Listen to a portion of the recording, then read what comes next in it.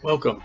The following video or audio are the study of the Bible, chapter by chapter, verse by verse of the King James 1611 Bible. Our family welcomes you to our household Bible ministry time. You may watch and listen with us. Our goal has been from Genesis to the book of Revelation. Each chapter by chapter we try. And topical preaching and teaching aids you can find by searching different topics. Study to show thyself approved unto God, a workman that needeth not to be ashamed, rightly dividing the word of truth. Come and appreciate the word of God for our spiritual growth, our development in the word of God by these lessons. Please feel welcome to upload and share our Bible study with family and friends. Like us, subscribe, write a comment, let us know you heard the message. The video or audio are not copyrighted and should be used and not abused. Thank you.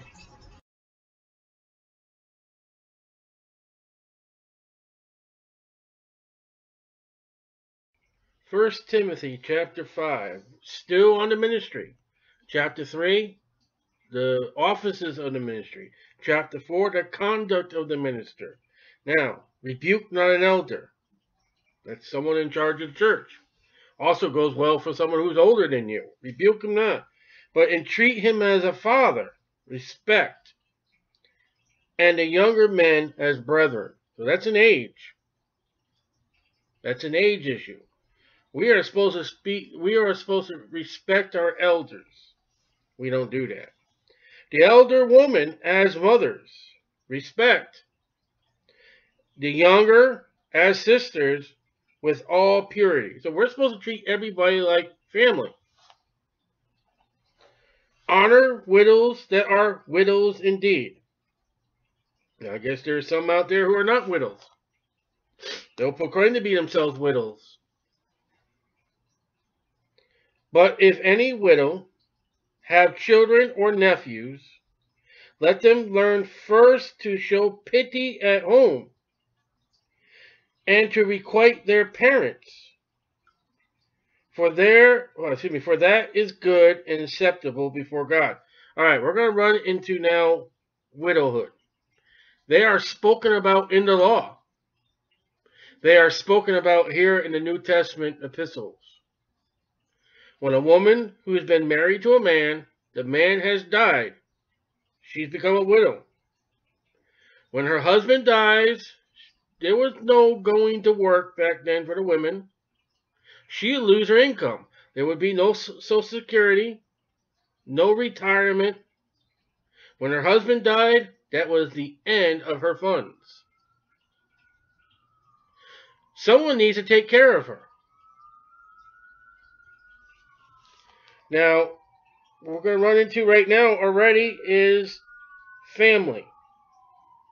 If she's got children, if she's got relatives, nephews, show the piety at home. Let her family take care of her first. Not the state. Now, that she that is a widow indeed. I guess there's some women who go around saying that they're widows and they're not. To get people to take care of them. And desolate. No one to help her. Ain't got nothing.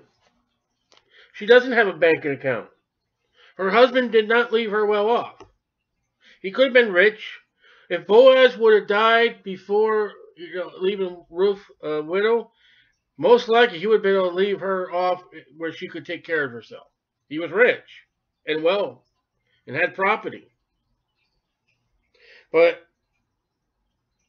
desolate, has nothing. Trusteth in God. Now looking for verse 10, it said, because we trust the living God. It's trust in God. And continueth in supplications. That was in chapter 2, verse 1. And prayers, chapter 2, verse 1.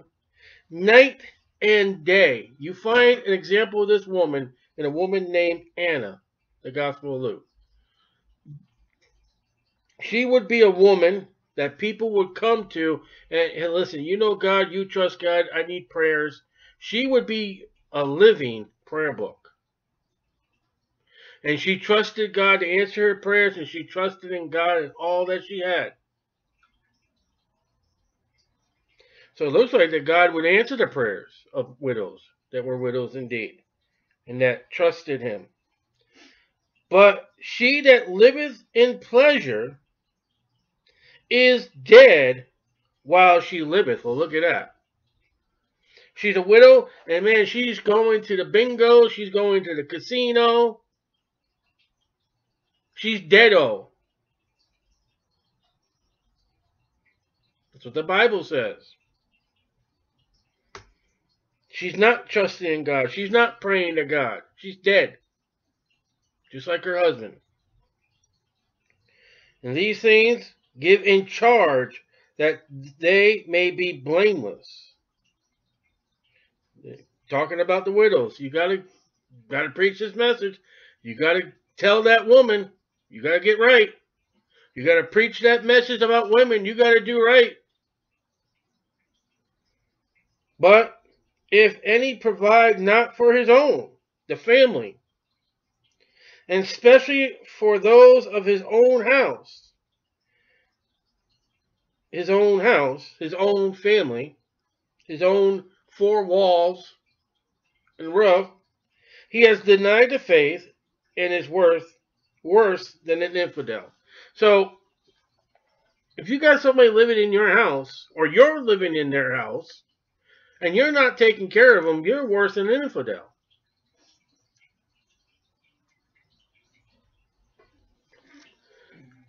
All right, now the qualifications for a widow.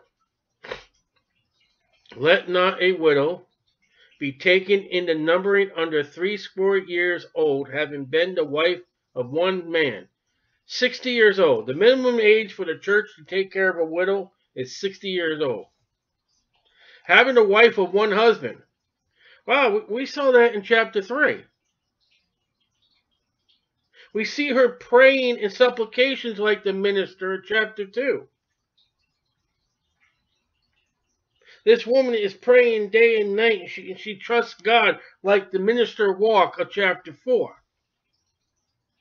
So this widow woman or women, for the church to take care of, she is not a minister or preacher, but her life is equal to that of. And I would say that she, without being in the pulpit, she is probably in that church the right hand of that pastor. I would assume that, like Anna, people would go to her for prayer rather than the pastor. Because he's given to study the Word of God and preaching the Word of God. The deacons are called to take care of the women. If you remember the book of Acts, I forget which chapter it is, they were called to be deacons because the widows were not being taken care of, and it sent out a bad report among the Gentiles. You're not taking care of your women. There are a bunch of women here who have no one to take care of them, and you, the church, are not taking care of your widows. So Paul is addressing Timothy, who's going into the ministry, written to a minister of the Bible, of the gospel. There are women who have been married, who are no longer married because of death, and somebody has to take care of them. You don't run them off to the state. You have their family take care of them. And if they have no family and they're desolate, or they got a loser in the family, if you're going to have the church take care of them, they got to have qualifications. Number one is they got to be at least 60 years old, and they can't be living in pleasure, and at least one husband.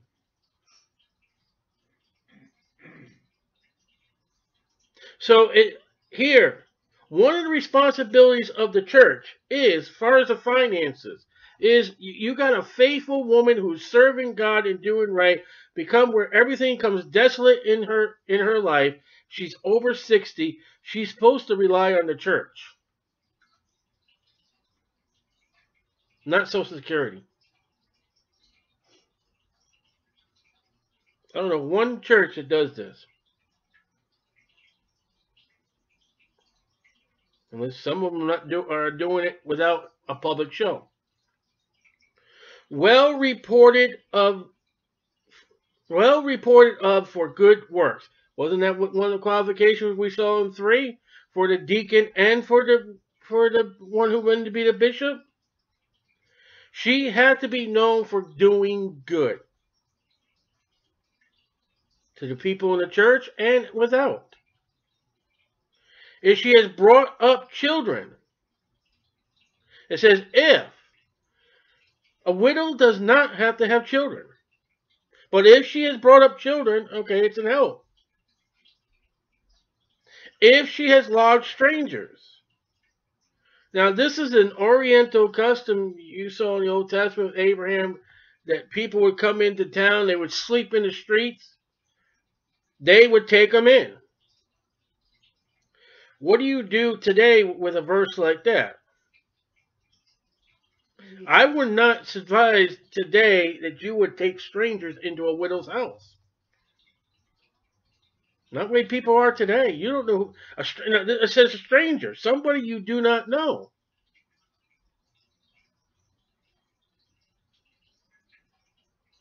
But here's the cause.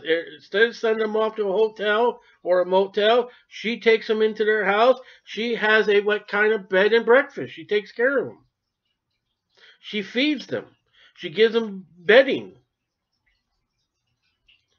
Here's one that doesn't happen in the church, but did. If she has washed the saints' feet. No, we don't do that no more. You say, they say, well, the church orders of Jesus washing the disciples' feet. It's not necessary and all that, but it shows up in 1 Timothy. It hasn't been completely done away with. And there are some churches that still do this. They will have, I don't know if it's angel, however often they do it, they will call the people of the church and they will have a day where they wash the saints' feet. Is it wrong? Evidently not. If she have relieved the afflicted. There are people who are being persecuted, verse 10 of verse 4, and she comforts them. She gives them advice. She prays for them. She does whatever she can to help that person afflicted. It doesn't even say what the affliction is. Whatever it is, she helps them. She relieves them to her capabilities. If she has diligently followed every good work. Verse 10 says she's reported of good works, and she has followed every good work. So she's not in places where she shouldn't be as a Christian. She's not doing things that she shouldn't be doing as a Christian. She's doing that which is proper and right. A lot of American women would not fall for this qualification. But the younger widows refuse, under 60. For when they have begun to wax wanton against Christ, relying on Jesus to do everything for them, but younger than 60. Everything's being provided for them by the church. But they're young. They will marry. Get married. There's nothing wrong with remarriage if a husband dies. 1 Corinthians 7. Only in the Lord. If she's marrying age, let her find someone else to get married. Having damnation, because they have cast off their first faith. And the danger here looks like them just giving up Christ, becoming a burden. They'll just get married to get out under it. They'll marry whoever they want to marry. No regard to the Bible. That's the only way you can get damnation. You marry a man who's not saved, who's not a Christian. That's going to be a damnable life. Because they have cast off their first faith, they're not relying on Jesus Christ. The church will provide for them. Or they'll just find anybody and anybody. And remember what Corinthians said, that okay, if you do marry, you're going to give to your husband more than you're going to give to God to please him, which is not wrong. And withal they learn to be idle. The younger ones, they'll become idle. They won't do nothing. Wandering about from house to house, and here is a bad house to house. They're idle. They have nothing to do. No purpose. And not only idle, but tattlers and also and busybodies. That's Facebook. They sit at the computer with no purpose, writing things that have no legitimate anything to do with anything. Their idleness has turned them to be tattlers. Well, you won't believe what this family does. I was in their house. You won't believe what they do with their children. Busybodies is a poor thing to be doing in the Bible. You have no aim, you have no purpose, you're there. And going house to house and all that, you know what? You become burdensome to the people. The doorbell, who is it? Oh, man, it's her again. She was just here yesterday. And I hear that she speaks about us. I hear she comes over here and she speaks about, the Joneses and the Smiths and all that. And then she gets a not good report of work. Of not good works. So in that case, she violates verse 10.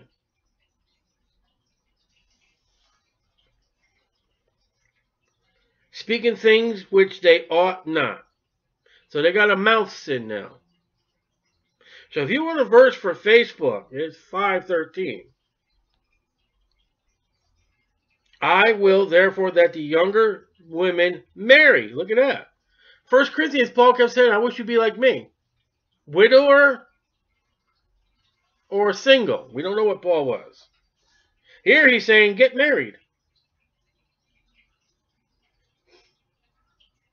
Bear children. Arr, no, not that kind of bear children. Guide the house. Give none occasion to the adversary to speak reproachfully. That's Satan. That is what a married woman should do. And to a woman who's lost her husband, get married if you're young and go back to what you were doing. So the time comes later on, if you become a widower again, you become of age, you've got a good report. This is a good report. You bear your children, you guide your home, Satan can't reproach you.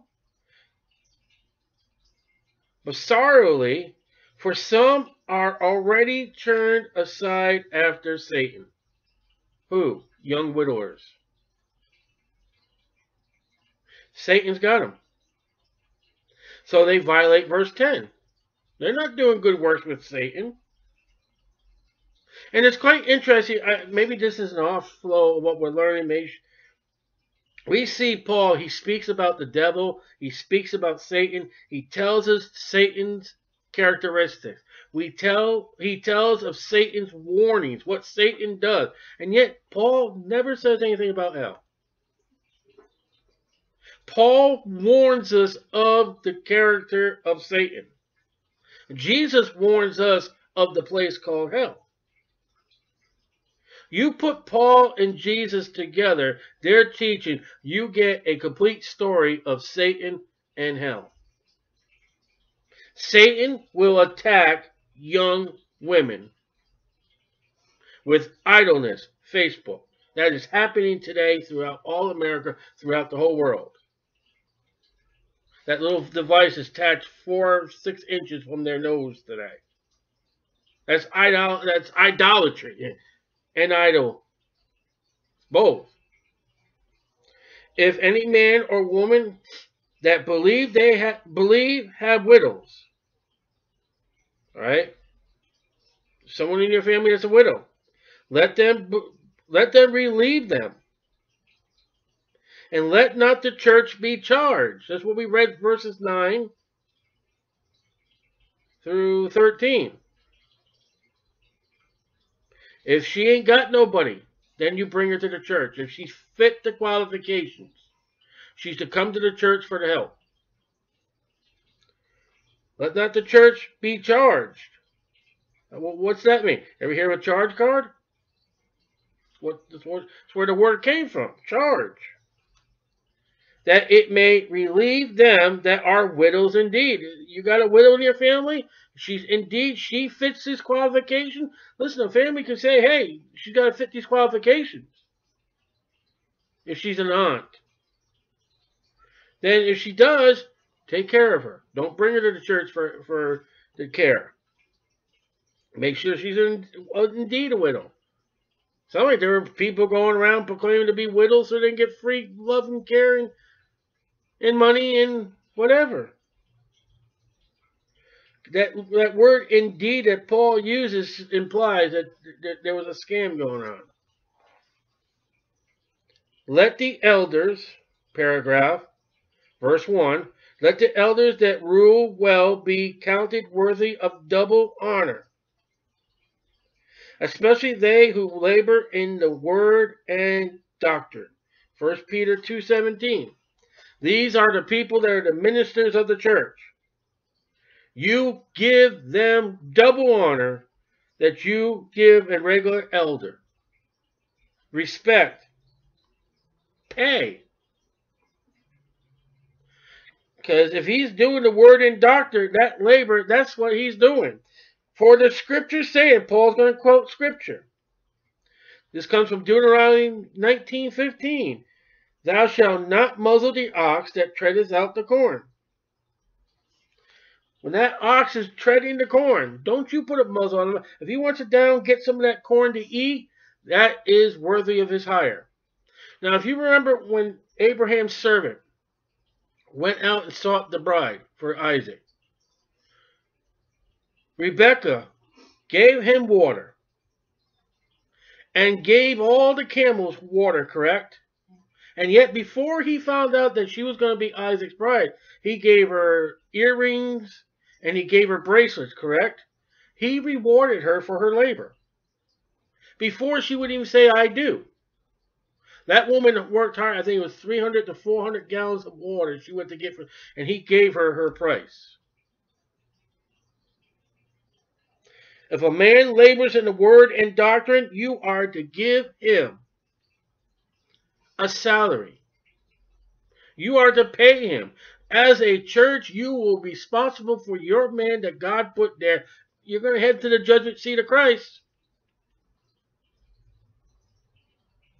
If that man is laboring in the word and doctrine, you don't starve him out. Because you're not respecting him and you're not giving him his labor. Imagine if your employer came up to you Friday after 40 hours of work week, oh, I'm not going to pay you this week. Oh, and some people starve out preachers and the pastors of their churches. I've heard of it. I've heard of good men behind the pulpit, and because they don't like him, they'll try to starve him out so they can get a worldly in that will itchy their ears. That's wrong. That's wrong. And the laborer is worthy of his reward, his pay.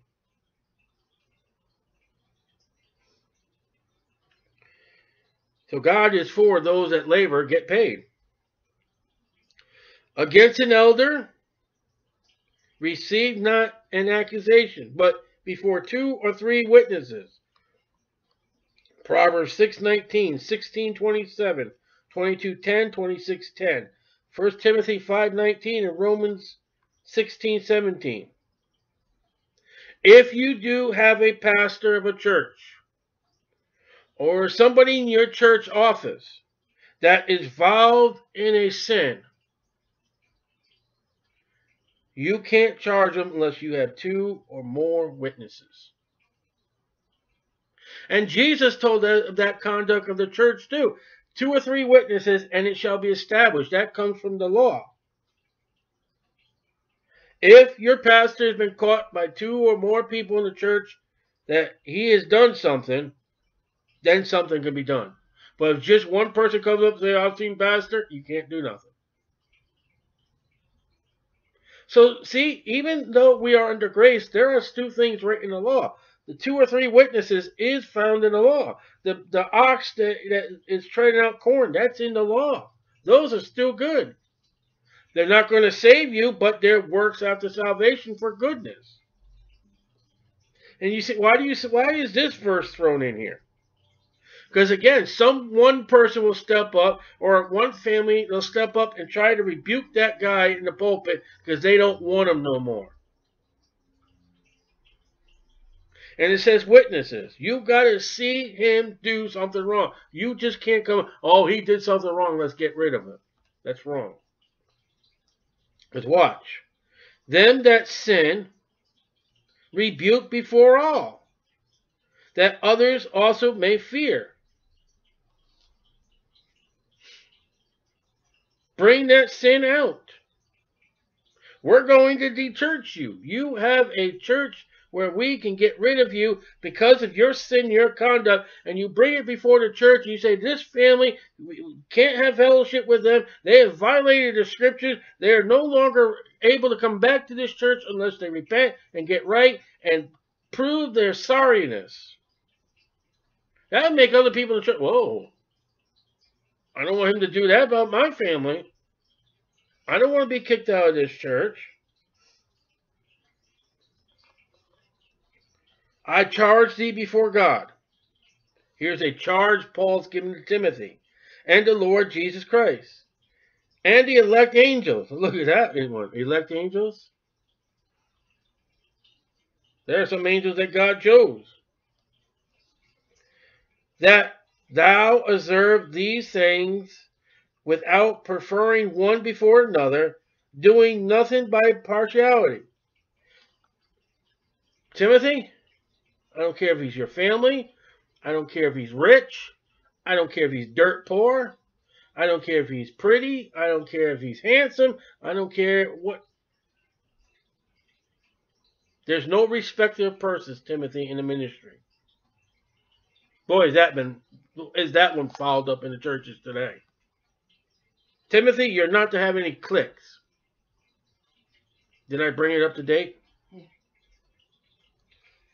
That's what that verse means. Lay hands suddenly on no man. All right? Timothy is going to have men going to come up out of his ministry. They're going to be called to preach. They're going to learn under him. And Timothy's not just going to say, okay, we're just going to have an ordained service.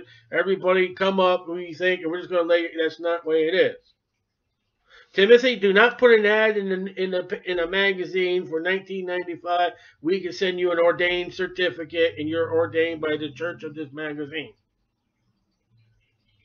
You got to prove those men, chapter 3.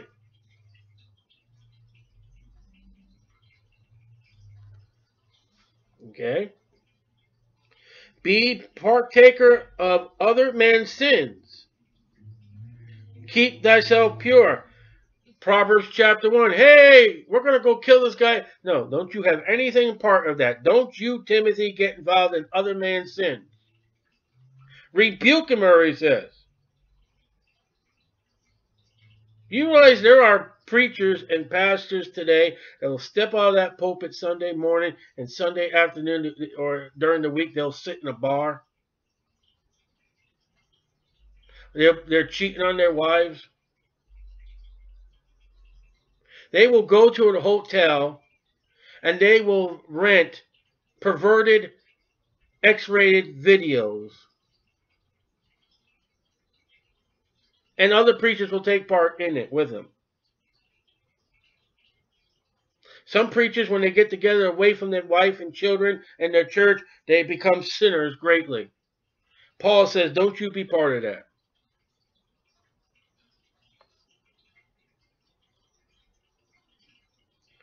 Drink. Oh, you want a verse that drunkards will know in the Bible? Drink no longer want water, but use a little wine for thy stomach's sake and thy often infirmities. Man, you know how many times I had this verse quoted to me by people who wanted to drink? Now, let's just get to the fact is, I'll use Mexico. You know, if you drink Mexican water, you're going to end up in a Mexican toilet. All right? The water is unclean, it's unsanitary, it is anywhere in the world. There are drinking waters that are not to the standard of American drinking water. And you're not used to it. And it will get you sick. Timothy's got to the case wherever he is, or maybe it's a stomach infirmity, that the water, it doesn't say where the water, it just says water is bothering him. With the advice of a medical doctor, Luke, who is traveling with Paul, 2 Timothy chapter 4. Hey, Luke, yeah. Timothy is writing me, he says the water is just making him sick. Is it? All right, you write to him, drink a little wine. What's the prescription for thy stomach's infirmity? Wine is better if the water is bad for you. And this verse can also be used. People say, I've used this verse before. People say, well, can I take cough medicine? It's got alcohol. Can I take this medicine? It's got alcohol. Yes, you can, by verse 23. This would be the proper use to use alcohol as medicine. Timothy has an ailment. He's going to take something that has alcohol to relieve his ailment. Cough medicine, mouthwash are good for your health. But he says take a little and for your problems. So what do you see where you find a lot of bums hanging out? What is among the litter? You will see mouthwash bottles. That's got alcohol in it. Verse 24. Some men's sins are open beforehand, going before the judgment, and some men they follow after. You may look at that verse and say, what on earth is that verse saying? There are two kinds of men. Number one man, you know he's a sinner, and it just that guy just spells out what he's doing as a sin. Number two, the second man, he's sinning, but it's going to take some time to realize what he's sinning. Within time, you'll find out what character that person and what he's doing. Understand? And this goes with, lay hands on a no person. You got to study that person. But in reality about people, Timothy, you're going to look at some people and say, yep, woohoo, yep, that's him. And then realize before you show any favoritism to another fellow, he's a sinner too. And within time, it will reveal what that person does. We're all sinners. Some stand out with a big sign that says idiot. Or it could be open sin and hidden sin. Open sin or hidden sin is the two conducts of sin in a man. It spells it out. I mean, you can look at a man in the congregation and see he's got a bruised thumb. He's always got a bruised thumb. Well, that guy, he's got to be a comforter. And he's always got to probably take that hammer and whap. And then again, you'll take someone else, he's a carpenter, but he doesn't have a bruised thumb. And you learn later on because he uses one of those pneumatic nailers. They're both carpenters. One guy, hey, look, I'm a carpenter by the thumb. The other one you learn, follow on, and you see him working on a roof one day. Time will show. Time will tell. Sometimes time doesn't need to be told. Some people, you can take a whiff of them while they're talking. Man, you drink. Whoa. You ever had that person? You get, oh, man. You want to get away from. And you got Mr. Nice Guy. You think he's all wonderful. And then if you look, maybe he does drink too. He just doesn't do it openly. Likewise, also the good works of some are manifest beforehand, and they that are otherwise cannot be hid. There are some people who do good. Man, they're going to stand out. There is no hiding a person that does good.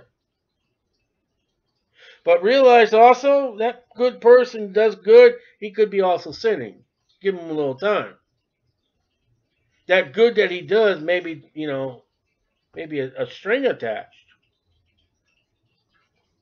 But usually somebody who's good, they stand out, especially in church.